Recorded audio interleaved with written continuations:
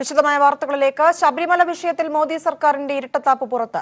ശബരിമല ആചാര സംരക്ഷണത്തിന് ഉടൻ നിയമനിർമ്മാണമില്ലെന്ന് കേന്ദ്ര നിയമമന്ത്രി രവിശങ്കർ പ്രസാദ്. വിഷയം കോടതിയുടെ പരിഗണനയിലെന്നും രവിശങ്കർ പ്രസാദ് ലോക്സഭയിൽ. വിവരങ്ങളുമായി സന്തോഷ് സല്ലിംഗ് ചേരുകയാണ്. സന്തോഷ്, ശബരിമല വിഷയത്തിൽ നിയമനിർമ്മാണം ഉടൻ ഇല്ല എന്നാണ് നിയമമന്ത്രി രവിശങ്കർ പ്രസാദ് പറഞ്ഞിരിക്കുന്നത്. അദ്ദേഹം പറഞ്ഞ കാര്യങ്ങളുടെ വിശദാംശങ്ങൾ എന്താണ്?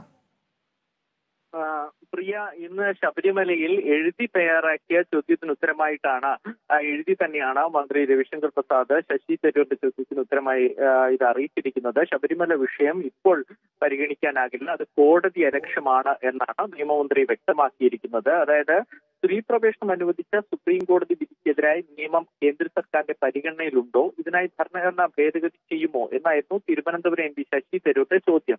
ഇതിന് നൽകിയ മറുപടിയിൽ രവിശങ്കർ പ്രസാദ് ഒറ്റ വരി മാത്രമേ പറയുന്നുള്ളൂ. നിലവിൽ കോടതി അലക്ഷ്യമാണിത്, സുപ്രീം കോടതിക്ക് മുമ്പിലുള്ള കേസാണിതെന്നുമാണ് അദ്ദേഹം പറയുന്നത്. ശശി തരൂർ അതിനുശേഷം പ്രതികരിച്ചു. എന്തായാലും ശബരിമലയിലെ ആചാര സംരക്ഷണം നിലനിർത്താനായി ഒരു സുപ്രീം കോടതി വിധിക്കെതിരായ ഒരു നിയമം BJP കൊണ്ടുവരില്ല എന്ന് ഇതോടുകൂടി ഉറപ്പായെന്നാണ് ശശി തരൂർ എം പിയുടെ പ്രതികരണം. ഇതിനെക്കുറിച്ച് കൂടുതൽ പ്രതികരിക്കാൻ നിയമമന്ത്രി രവിശങ്കർ പ്രസാദുമായി ബന്ധപ്പെട്ട വൃത്തങ്ങളോ തയ്യാറായിരുന്നില്ല. നേരത്തെയും സ്വകാര്യ ബിൽ കൊണ്ടുവന്നപ്പോൾ അതിനെതിരായ നിലപാടാണ് കേന്ദ്ര സർക്കാർ സ്വീകരിച്ചത്. കാരണം കേന്ദ്ര സർക്കാരിനെ സംബന്ധിച്ചിടത്തോളം സുപ്രീം കോടതി വിധി എന്ന് പറയുന്നത് ജെൻഡർ ഇക്വാലിറ്റി അടിസ്ഥാനമാക്കിയുള്ള വിധിയാണ്. ഇതിനു മുമ്പും വിവിധ ക്ഷേത്രങ്ങളിലും മുസ്ലിം പള്ളികളിലും അടക്കം സ്ത്രീ പ്രവേശനം അനുവദിച്ചുകൊണ്ട് സുപ്രീം കോടതി ഉത്തരവ് പുറപ്പെടുവിച്ചിട്ടുണ്ട്. അപ്പോൾ ശബരിമലയ്ക്ക് മാത്രമായി അത് തിരുത്തിക്കൊണ്ടൊരു നിയമം കൊണ്ടുവരണമെങ്കിൽ ഭരണഘടനാ ഭേദഗതി തന്നെ വേണം. ആദ്യമായി ജെൻഡർ ഇക്വാലിറ്റി നൽകുന്ന ഭരണഘടനയുടെ ചട്ടം എടുത്തു മാറ്റണം. അപ്പൊ അത്തരം ഒരു നീക്കത്തിലേക്കൊക്കെ പോകുന്നത് സുപ്രീം കോടതിക്കെതിരായ നീക്കമായി തന്നെ മാറും. അതുകൊണ്ടാണ് നിയമനിർമ്മാണ സഭകളിൽ എത്തുമ്പോഴേക്കും BJP വാക്കുമാറുകയും ഇതൊരു കോടതി അലക്ഷ്യമാണെന്ന നിലപാടെടുക്കുകയും ചെയ്തിരിക്കുന്നത്. ഇനി ഭാവിയിലും ലോക്സഭയിൽ ശബരിമല വിഷയവുമായി ബന്ധപ്പെട്ട ചോദ്യങ്ങൾ ഉയരാതിരിക്കാൻ കൂടിയാണ് കോടതി അലക്ഷ്യം എന്ന മറുപടി നിയമമന്ത്രി രവിശങ്കർ പ്രസാദ് മുന്നോട്ട് വയ്ക്കുന്നത്. പ്രിയ, ശരി. ശബരിമലയിൽ നിയമനിർമ്മാണം ഉടനില്ലെന്ന് നിയമമന്ത്രി രവിശങ്കർ പ്രസാദ് സഭയിൽ. ശശി തരൂരിന്റെ ചോദ്യത്തിനുള്ള മറുപടിയാണ് അദ്ദേഹം ഇക്കാര്യം പറഞ്ഞത്. വിശദാംശങ്ങളാണ് സന്തോഷ് സല്ലിംഗ് നൽകിയത്. മഹാരാഷ്ട്രയിലെ കനത്ത മഴയിൽ ഡാം തകർന്ന് 9 മരണം, 20 പേരെ കാണാതായി. ചൊവ്വാഴ്ച രാത്രി 10ഓടെയാണ് രത്നഗിരിയിലെ തിവാരെ അണക്കെട്ട് തകർന്നത്. രത്നഗിരി ജില്ലയിലെ 7ഓളം ഗ്രാമങ്ങളിൽ വെള്ളം ഇരച്ചുകയറി. അണക്കെട്ടിന് സമീപം 12 വീടുകൾ ഒലിച്ചുപോയി. അതേസമയം ചൊവ്വാഴ്ച രാവിലെ തന്നെ അണക്കെട്ടിൽ വിള്ളൽ പ്രത്യക്ഷപ്പെട്ടെങ്കിലും വേണ്ട ജാഗ്രതാ മുന്നറിയിപ്പ് നൽകിയില്ലെന്നും ആക്ഷേപമുണ്ട്. 5 ദിവസമായി തുടരുന്ന ശക്തമായ മഴയിൽ മുംബൈയിലും പൂനെയിലുമായി 30-ലധികം ആളുകൾക്ക് ജീവൻ നഷ്ടമായി. കനത്ത മഴ തുടരുമെന്ന് കാലാവസ്ഥാ നിരീക്ഷണ കേന്ദ്രം അറിയിച്ചു.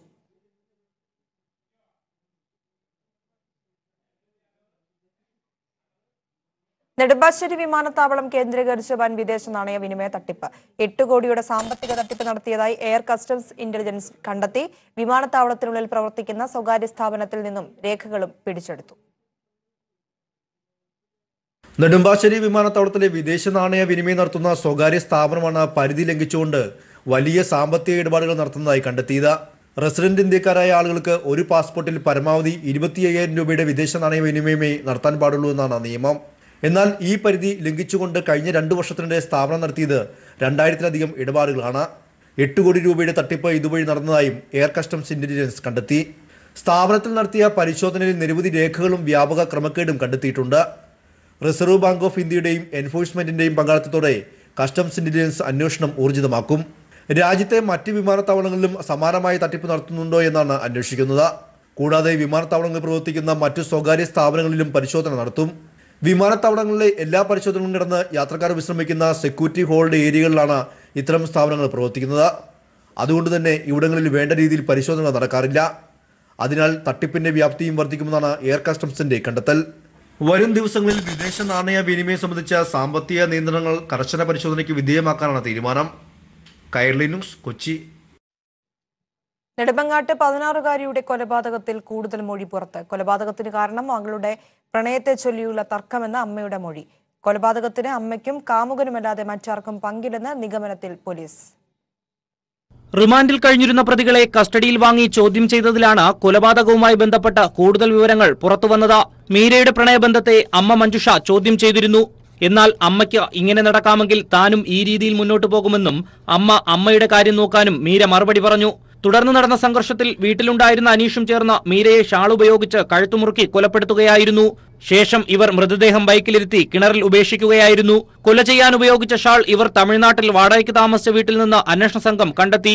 എന്നാൽ കൊലപാതകത്തിൽ മറ്റാർക്കും പങ്കില്ലെന്നും ഇവർ മാത്രമാണ് കൊല നടത്തിയതെന്നും നെടുമങ്ങാട് ഡിവൈഎസ്പി സ്റ്റുവർട്ട് കില്ലർ പറഞ്ഞു. പെൺകുട്ടി പീഡനത്തിനിരയായോ എന്ന ആന്തരികാവയവങ്ങളുടെ രാസപരിശോധനാ ഫലം പുറത്തുവന്നാലേ സ്ഥിരീകരിക്കാൻ കഴിയൂവെന്നും അദ്ദേഹം പറഞ്ഞു. പോലീസ് കസ്റ്റഡിയിൽ കഴിയുന്ന പ്രതികളെ ഇന്ന് കൊലപാതകം നടന്ന വീട്ടിലും മൃതദേഹം കണ്ടെത്തിയ പ്രദേശത്തും എത്തിച്ച തെളിവെടുപ്പ് നടത്തും. തുടർന്ന് ഈ മാസം 7-ന് കോടതിയിൽ ഹാജരാക്കും. റിനു ശ്രീധർ, കൈരളി ന്യൂസ്, തിരുവനന്തപുരം. കാർഷിക രംഗത്തെ മികവിന് കേരളത്തിലെ മികച്ച കർഷകർക്ക് കൈരളി TV നൽകുന്ന 4ാമത് കതിർ അവാർഡുകൾ വിതരണം ചെയ്തു. 300ഓളം അപേക്ഷകളിൽ നിന്ന് തിരഞ്ഞെടുക്കപ്പെട്ട മികച്ച 4 കർഷകർക്കാണ് കൈരളി ചെയർമാനും മലയാളത്തിന്റെ മഹാനടനുമായ പത്മശ്രീ ഭരത് മമ്മൂട്ടി അവാർഡുകൾ വിതരണം ചെയ്തത്. കതിർ അവാർഡിന്റെ മികച്ച കർഷകനായി വയനാട് മാനന്തവാടി കമ്മനയിലെ തലക്കര ചെറിയ രാമൻ എന്ന ചെറുവയൽ രാമനെ തെരഞ്ഞെടുത്തു. ദാരിദ്ര്യം വിഴുങ്ങിയ ബാല്യത്തിൽ നിന്ന് പട്ടിണി മാറ്റാൻ രാമൻ മണ്ണിൽ വിതച്ചത് പുത്തൻ ചരിത്രം. രാജ്യാന്തര തലത്തിൽ ചെറുവയൽ രാമൻ അറിയപ്പെടുന്നത് ജീൻ ബാങ്കർ എന്ന പേരിലാണ്. രാമന്റെ ജനിതക കലവറയിൽ 52 നെൽവിത്തുകളാണ് സംരക്ഷിക്കപ്പെടുന്നത്. ഒരു കർഷക വേഷമാണിത്.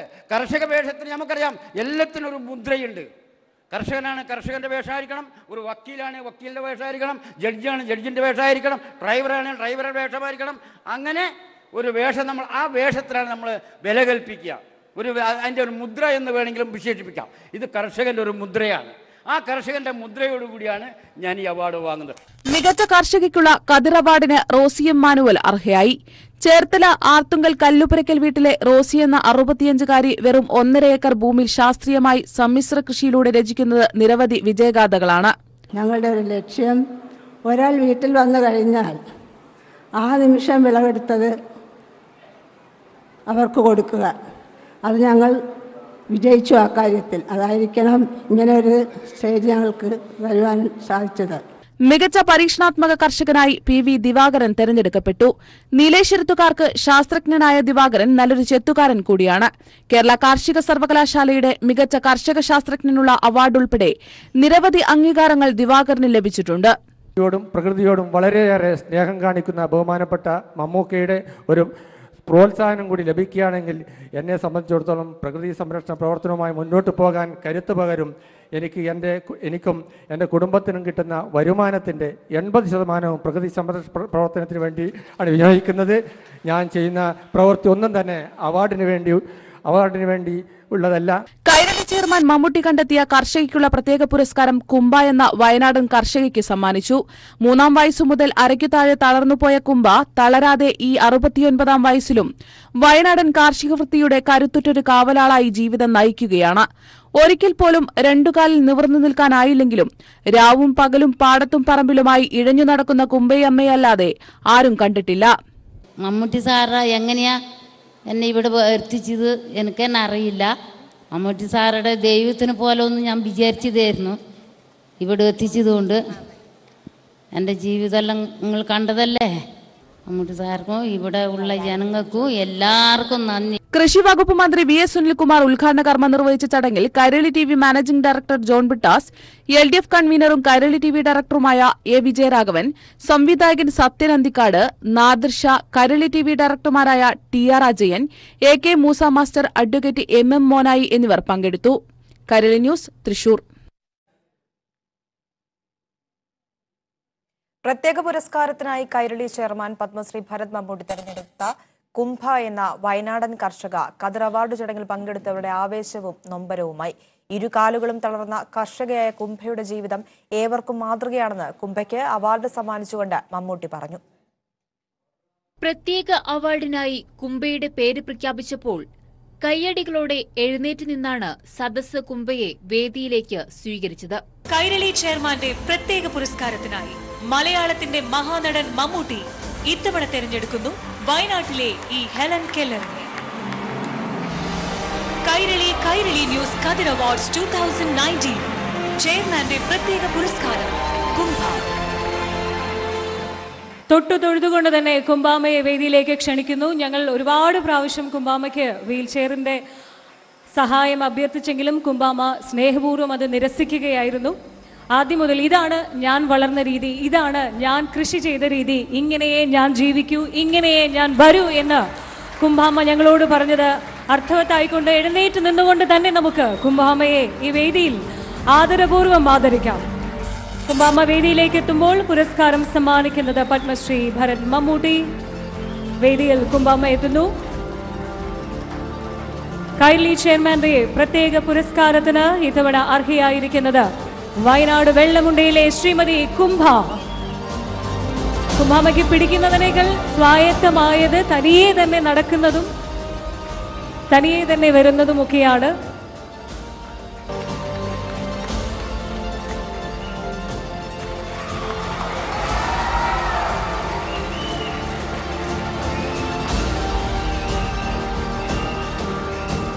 മഹാനടന്റെ ആദരം കുംഭാമ്മയ്ക്ക് സമ്മാനിക്കുന്നു.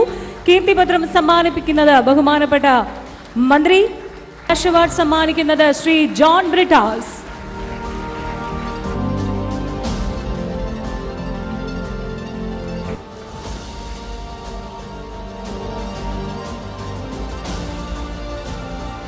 ജീവിതത്തിൽ നിന്ന് ചെറിയ ദുഃഖങ്ങൾക്ക് മുന്നിൽ പോലും പൊരുതി നിൽക്കാനാകാതെ തോറ്റോടുന്നവർക്ക് മുന്നിൽ വയനാടൻ മലയിലെ കുംഭയമ്മയുടെ ജീവിതം ഇന്ന് അതിജീവനത്തിന്റെ മറ്റൊരു അത്ഭുതമാണ്. കൈരളി ന്യൂസ്, തൃശൂർ. കേരളത്തിൽ ഒട്ടേറെ പേർ കൃഷിയിലേക്ക് മടങ്ങിയെത്താൻ തുടങ്ങിയത് ശുഭസൂചനയെന്ന് പത്മശ്രീ ഭരത് മമ്മൂട്ടി. അംഗീകാരങ്ങൾ അന്യമായ കർഷകരെ അംഗീകരിക്കുക എന്നതാണ് ഖദർ അവാർഡിന്റെ ലക്ഷ്യമെന്ന് കൈരളി TV MD ജോൺ ബ്രിട്ടാസ് പറഞ്ഞു. കൈരളി TVയുടെ ഖദർ അവാർഡ് ദാന ചടങ്ങിൽ പങ്കെടുക്കുകയായിരുന്നു ഇരുവരും. മമ്മൂട്ടിയെ കേന്ദ്ര കഥാപാത്രമാക്കിയാണ് തന്റെ അടുത്ത ചിത്രമെന്ന് ചടങ്ങിൽ മുഖ്യാതിഥിയായി പങ്കെടുത്ത സംവിധായകൻ സത്യനന്ദിക്കാട് വേദിയിൽ പ്രഖ്യാപിച്ചു. നാടിനെ പോറ്റുന്ന കർഷകരെ പോറ്റാൻ നമ്മൾ മറന്നുപോയെന്ന് മമ്മൂട്ടി പറഞ്ഞു. അതിനുള്ള പരിഹാരമെന്ന നിലയ്ക്കുള്ള എളിയ ശ്രമമാണ് കൈരളി TVയുടെ ഖദർ അവാർഡ്. ഒട്ടേറെ പേരെ കൃഷിയിലേക്ക് മടക്കിക്കൊണ്ടുവരാൻ ഇത്തരം ശ്രമങ്ങൾ വഴി കഴിഞ്ഞിട്ടുണ്ട്. കർഷകന്റെ കൊടിയടയാളമായി ഖദർ അവാർഡ് മാറിയെന്നും മമ്മൂട്ടി പറഞ്ഞു. കൃഷിക്ക് ഒരുപാട് അല്ലെങ്കിൽ കൃഷിയിലേക്ക് ജനങ്ങളെ ആകർഷിക്കാൻ കൈരളി ഈ അവാർഡുകൾ തീർച്ചയായിട്ടും ഇതിന് ഉപകാരപ്പെട്ടിട്ടുണ്ട്, ഇതിന് പ്രചോദനമായിട്ടുണ്ട്. ഒത്തിരി ആളുകൾ കൃഷിയിലേക്ക് തിരിഞ്ഞിട്ടുണ്ട്. പണ്ടൊക്കെ നമ്മൾ റോഡ് സൈഡിൽ കൂടെ പോകുമ്പോൾ പല വീടുകളിലെയും ഞാനങ്ങനെ ആലോചിക്കണം, എന്തെങ്കിലും ഒരു ചെടിയോ ഒരു മരമോ ഇവിടെ കുഴിച്ചു വെച്ചുകൂടെയെന്ന്. പക്ഷേ ഇപ്പോൾ ഞാൻ ഈ ഭാഗത്തൂടെയൊക്കെ നടക്കുമ്പോൾ എല്ലാ വീട്ടിൻ്റെ പറമ്പുകളിലും വളരെ കുറച്ച് സ്ഥലം പോലും ആരും വെറുതെ ഇടുന്നില്ല. എന്തെങ്കിലും ഒരു ചെടി അല്ലെങ്കിൽ ഒരു മരം, ഒരു വാഴ എല്ലാ വീടുകളിലും ആളുകൾ വളർത്തി തുടങ്ങിയിരിക്കുന്നു. അതൊരു വലിയ ലക്ഷണമാണ്. നമ്മൾ കൃഷിയിലേക്ക് മടങ്ങും, മനുഷ്യൻ കൃഷിയിലേക്ക് മടങ്ങി തന്നെ ആകണം. നമുക്ക് നാളെ സോഫ്റ്റ്വെയർ ഉണ്ടാക്കി കഴിഞ്ഞിട്ട് അത് കറിയിൽ മുക്കിയോ ഉപ്പിൽ മുക്കി സോഫ്റ്റ്വെയർ കഴിക്കാൻ പറ്റില്ല. ഒരിടത്തും അംഗീകാരം ലഭിക്കാത്ത കർഷകരെ ആദരിക്കലാണ് ഖദർ അവാർഡിലൂടെ കൈരളി ലക്ഷ്യമിടുന്നതെന്ന് കൈരളി TV MD ജോൺ ബ്രിട്ടാസ് പറഞ്ഞു. ഈ ചടങ്ങിന് ഒരുപാട് പ്രത്യേകതകളുണ്ട്. ഒന്ന്, സാധാരണഗതിയിൽ അംഗീകാരം ലഭിക്കാത്ത ഒരു വിഭാഗത്തെ അംഗീകാരത്തിൻ്റെ പ്രഭയിലേക്ക് ഞങ്ങൾ ആനയിക്കുകയാണ്. നമുക്ക് വേണ്ടി അന്നമുണ്ടാക്കുന്ന ആൾക്കാരാണ് ഏറ്റവും കൂടുതൽ അവഗണിക്കപ്പെടുന്നത്. ആ അവഗണന നേരിടുന്ന ആൾക്കാരെ ഇത്തരത്തിലുള്ള അംഗീകാരത്തിൻ്റെ പ്രതലത്തിലേക്ക് കൊണ്ടുവന്ന് അവരെ പിന്തുടരാനുള്ള ഒരു പ്രോത്സാഹനം മറ്റുള്ളവർക്ക് നൽകുക എന്നുള്ളതാണ് ഈ അവാർഡ് കൊണ്ട് ഞങ്ങൾ ഉദ്ദേശിക്കുന്നത്. അവാർഡ് ദാന ചടങ്ങിൽ മുഖ്യാതിഥിയായിരുന്ന സംവിധായകൻ സത്യനന്ദിക്കാട് മമ്മൂട്ടിയെ കൃഷിയിലെ തന്റെ ഗുരുനാഥൻ എന്നാണ് വിശേഷിപ്പിച്ചത്. മമ്മൂട്ടിയെ കേന്ദ്ര കഥാപാത്രമാക്കിയാണ് തന്റെ അടുത്ത ചലച്ചിത്രമെന്നും അദ്ദേഹം വേദിയിൽ പ്രഖ്യാപിച്ചു. ഒരു സിനിമയിലെ പുള്ളിയെ നമ്മൾ തീരുമാനിച്ചു കഴിഞ്ഞാൽ നമ്മുടെ മനസ്സമാനം കളയുമെന്ന് ഞാൻ പണ്ടേ പറയാറുള്ളതാണ്. ഒരു സംവിധായകൻ അടുത്ത സിനിമയിലെ മമ്മൂട്ടിയാണ് എന്ന് നമ്മൾ പ്രഖ്യാപിച്ചു കഴിഞ്ഞാൽ അദ്ദേഹത്തിനോട് പറഞ്ഞ കഥാപാത്രത്തിനെ പറ്റി പറഞ്ഞു കഴിഞ്ഞാൽ പിന്നെ നമുക്ക് മര്യാദയ്ക്ക് കിടന്ന് ഉറങ്ങാൻ പറ്റില്ല. പാതിരാത്രിക്കൊക്കെ പല സ്ഥലങ്ങളിൽ നിന്ന് വിളിക്കും, ആ ക്യാരക്ടർ ഇങ്ങനെ നടന്നാൽ എങ്ങനെയാണ്, അല്ലെങ്കിൽ ആ കഥാപാത്രത്തിൻ്റെ കോസ്റ്റ്യൂം ഏത് രീതിയിലായിരിക്കണം, ഇതിനെപ്പറ്റി തന്നെ ചിന്തിച്ചുകൊണ്ടിരിക്കുന്ന ആളായതുകൊണ്ട് ഞാൻ ഈ നിമിഷം വരെ പറഞ്ഞിട്ടില്ല ഞാൻ അദ്ദേഹത്തിന് കേന്ദ്ര കഥാപാത്രമാക്കിക്കൊണ്ടാണ് അടുത്ത സിനിമ ചെയ്യാൻ ആഗ്രഹിക്കുന്നത്. രാഷ്ട്രീയ, സാമൂഹ്യ, സാംസ്കാരിക മേഖലകളിലെ ഒട്ടേറെ പ്രമുഖരും ഖദർ അവാർഡ് ദാന ചടങ്ങിൽ പങ്കെടുത്തു. കൈരളി ന്യൂസ്, തൃശൂർ. ഇടവേള.